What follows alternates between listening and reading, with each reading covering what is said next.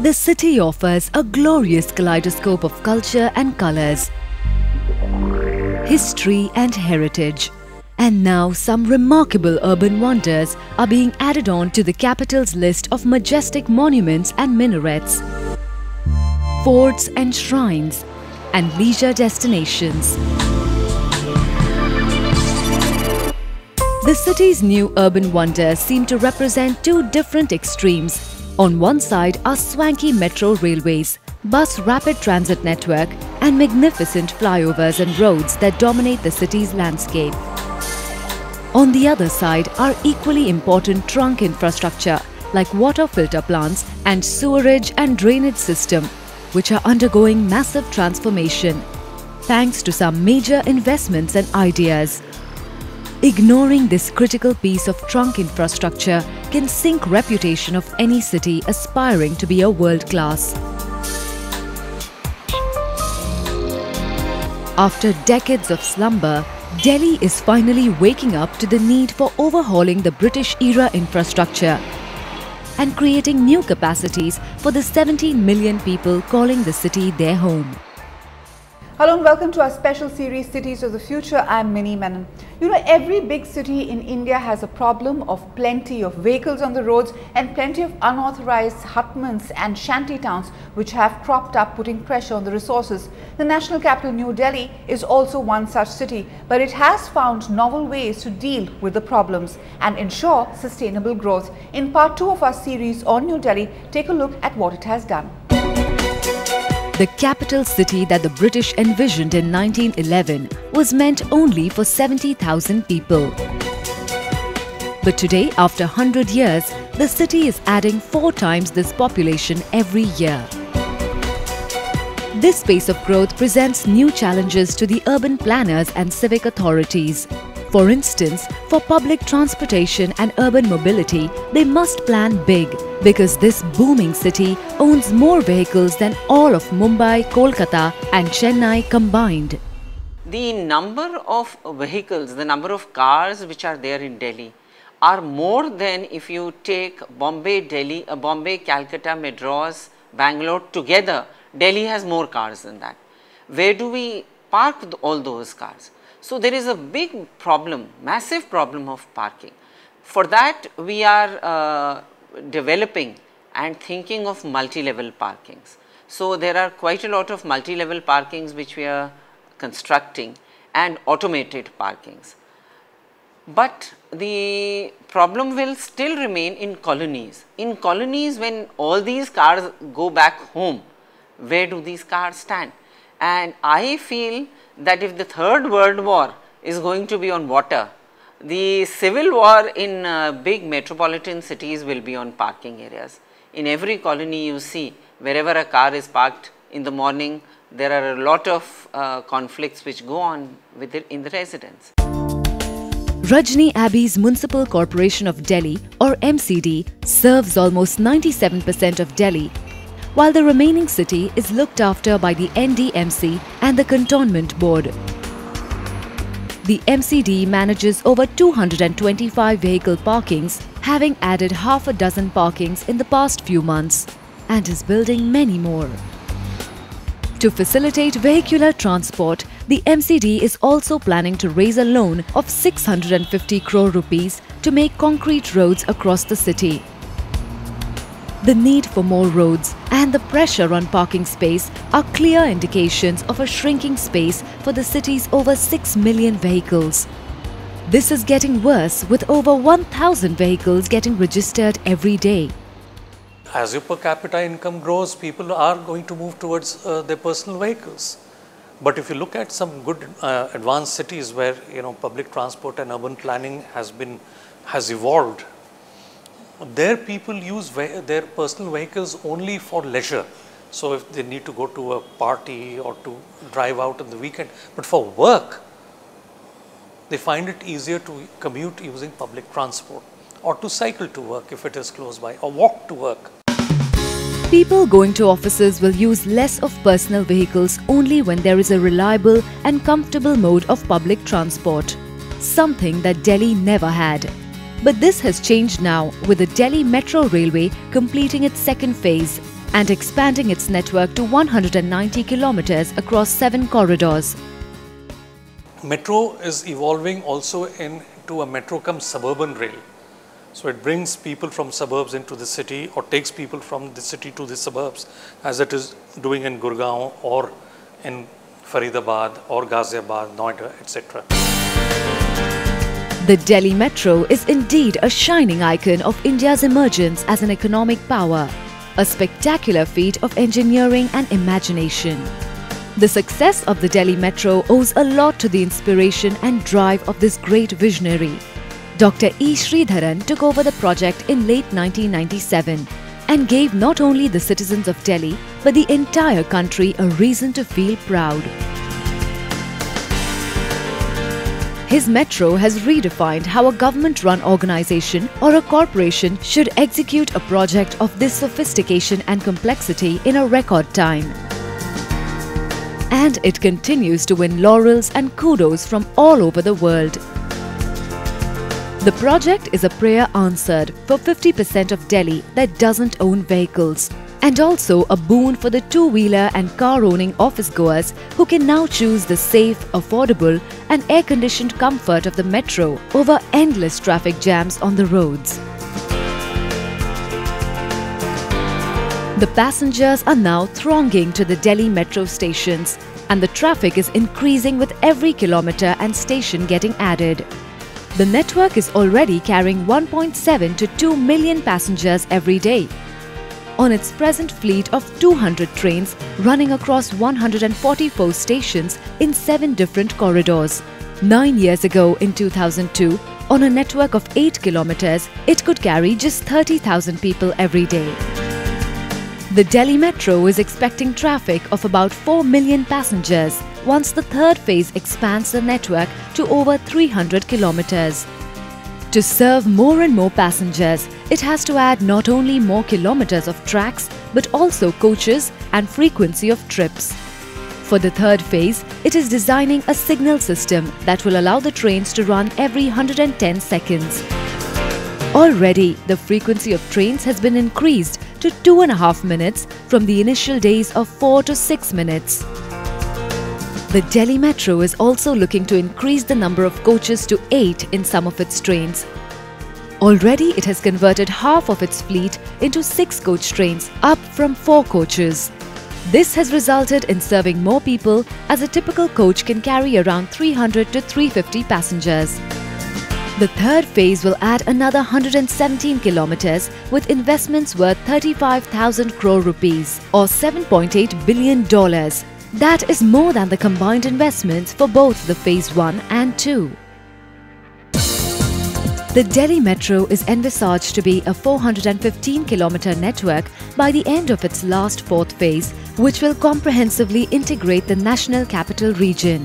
With such a big network, the metro will become the world's second largest, ahead of London's 402-kilometer network and next only to Shanghai's 425 kilometers. The metro's real feat lies in its viability and profitability. Out of the world's 140 metro railway networks, only 5 make profits. And the Delhi Metro belongs to this elite group of profit-making metros. In fact, the Delhi Metro has been showing operating profit from day one. Today, its operating ratio is at 0.52. This means to earn 100 rupees, it spends only 52 rupees. That is a great achievement, considering that this sector is regarded as an investment in the public cause with little hope of profits. The Delhi Metro holds lessons for other Indian cities embarking on the metro rail journey, and even for the world's other metro systems. It has been consistently crashing timelines and setting new benchmarks. Phase 1 was planned to be a 65-kilometer network in 10 years, but it got completed in just 7 years and 9 months by December 2005. Phase 2 was conceived as a 54-kilometer network, but this target was revised upwards to 125 kilometers to include many new routes as a build-up to the Commonwealth Games. Even this tough target was achieved against all odds within 4.5 years by October 2010. One huge advantage of consistently beating deadlines and conquering challenges that the urban landscape throws up has been tremendous savings on the project cost. This has proved to be extremely critical in keeping the costs within the budgeted expenditure. A profitable entity is in the interest of all, especially the lenders who trust the cities and the Delhi Metro's growth story. The Japan International Cooperation Agency or GICA is once again contributing soft loan, and this is likely to be about 40% of the estimated cost for the third phase. But the returns that a transport mode like metro generates in terms of social equity and environment are simply priceless. According to a study conducted by the Central Road Research Institute or CRRI, the Delhi Metro's projected benefits for the year 2011 are worth $1.1 billion or 4,900 crore rupees. Consider key findings. The study shows that there are fuel savings for people travelling by metros as well as for those using personal vehicles because the metro has helped in the decongestion of the roads. It also helps prevent emissions of harmful gases and fatal accidents by shifting private commuters to the safer mode. But one metro system may not be enough for the city of Delhi's size. The Delhi government is putting in place a major revamp of public transport system led by buses and BRTS. More on the urban mobility and clean Yamuna mission after the break. Not many cities can boast of a road space area of 21% that the capital city commands. This advantage is now also a huge constraint because the city doesn't have much scope to expand the roads.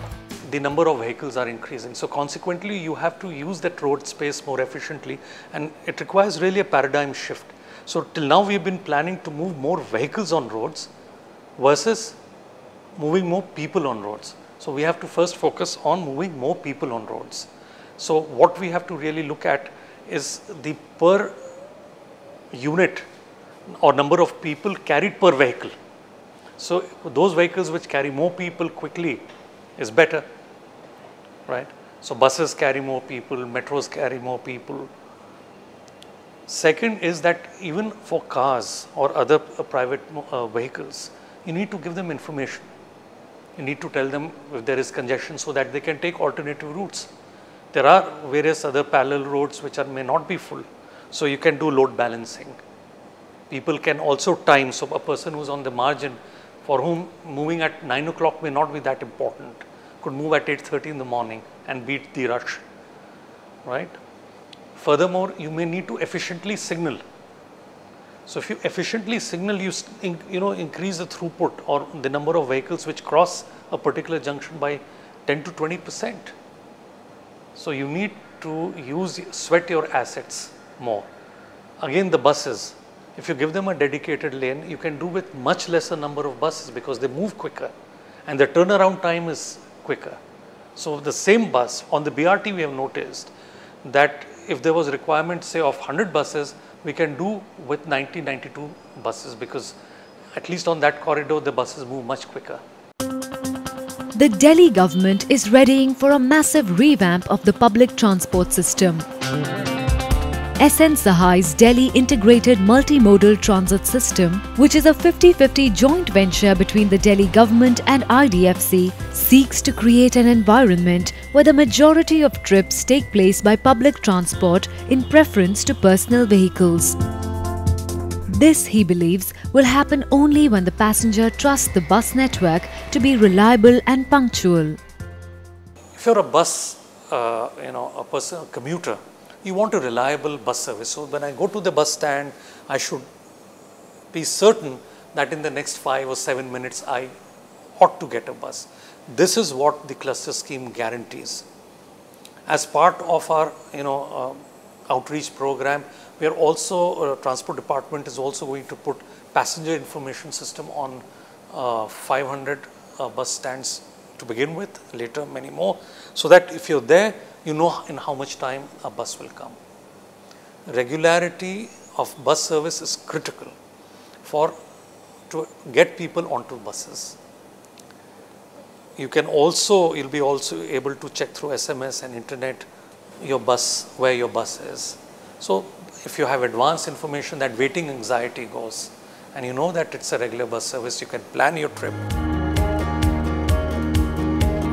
The government is using signalling technology and now a dedicated control room to ensure that the private-owned public buses under its new cluster scheme don't repeat the mischief and bad practices of the erstwhile Blue Line buses that have been removed from the roads. At the new control room, these cluster buses are also observed for rash driving, exceeding speed limits, not stopping at the bus stops or stopping for long duration at any bus stops to fill the buses. Delhi government is looking to double the network of public buses to over 11,000 by 2014.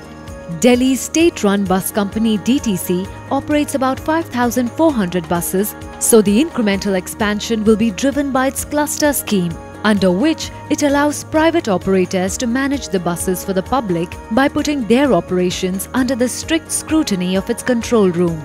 Already, over 100 cluster buses are carrying about 1 lakh passengers a day, while DTC buses carry 2.8 million passengers every day. The government wants to cover 650 routes across Delhi through 17 clusters. Presently, only 1 cluster is operating, while bid for 4 clusters have been received and awarded. SN Sahai explains that the city will have a fleet of about 1,000 cluster buses by March 2012, and this will grow further to 6,000 buses by 2014. But is there enough space on the roads for so many buses in the city? It's pretty generously provided as far as roads are concerned. So if you're able to give a lane to buses on each side, you will get enough space for cars to move.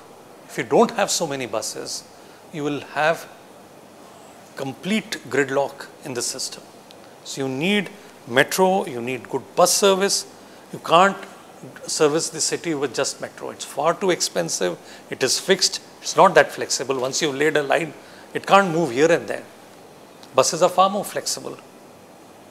So you need a whole network, metro, buses, paratransit, and then only can you solve congestion. The Delhi government has also turned its attention to the Bus Rapid Transit Network or BRT, which is today a dedicated bus corridor of 14.5 kilometers. It has plans to build 300 kilometers of BRT corridor across the city, and a feasibility study for 220-kilometer network is already underway. Most importantly, the government is looking to offer a seamless mobility between all future BRT bus stations and the Delhi Metro. If you notice in the BRT corridor, a couple of these bus stands have been made now next to the metro station. So the future BRTs and metro stations, there will be one single interchange point. You're going to have common mobility tickets so that with one card you can move between metro and buses, right?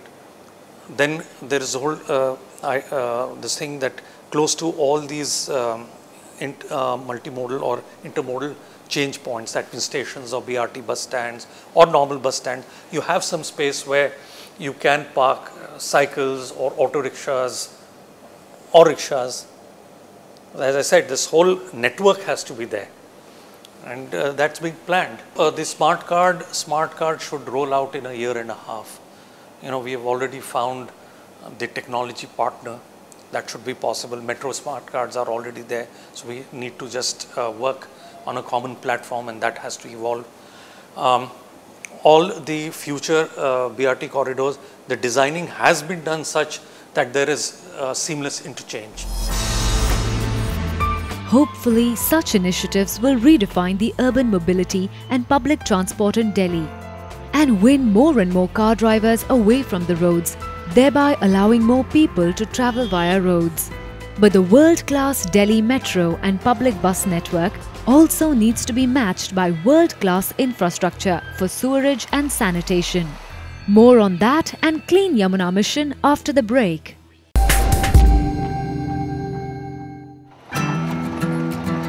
Few hours of showers are enough to sink the reputation of National Capital Region as a world-class destination. Scenes of waterlogging and traffic jams on account of the rains make you realize that the region is extremely vulnerable, just like any other city in the country. While the attention remained riveted on the large visible projects as a build-up to the Commonwealth Games, Delhi's decades-old drainage, sanitation and sewerage system and the Yamuna River continued to bear the brunt of this indifference. Delhi Jal Board, the utility run by the government of Delhi, is hoping that it is able to make some difference this time. Delhi presently, not more than 55% area is sewered. Now that itself, it makes very clear that around 45% area and population is not sewered. So because unauthorized colonies, it's only for the last 3 years the courts have allowed Delhi government to go for sewerage facilities in these colonies. So now a master plan has been developed, and whatever sewerage is being generated, so we have two-pronged strategy that wherever we have a sewer system, that is being strengthened, and those areas where there is no sewer system and all the sewerage finally comes into the drains. So we have now started a scheme which has been approved by Government of India. The work will start from this month only, September, which is known as Interceptor Sewer Project. Delhi's sewerage treatment strategy will be boosted by an investment of 2,000 crore rupees in the Interceptor project funded by the JNNURM and the Delhi government. The Interceptor is designed to be a 60-kilometer underground sewerage system, laid through a unique trenchless and tunneling technology where you won't see anybody digging. It will capture all the sewerage from all the drains in Delhi, which finally gets accumulated in 3 drains, main drains, and from there we will take it to the STPs. So once the sewage treatment plants receive this discharge from all the drains, and then we treat it and put back in Yamuna. So we hope to improve the levels, water quality levels in Yamuna, and from the present high level of BOD of 40 BOD levels, we want to bring it down to less than 15. So that is the target. So once we do that, thereafter with natural aeration, downstream Delhi Yamuna will be much more cleaner. May not be in Delhi itself, but downstream Delhi it will be cleaner.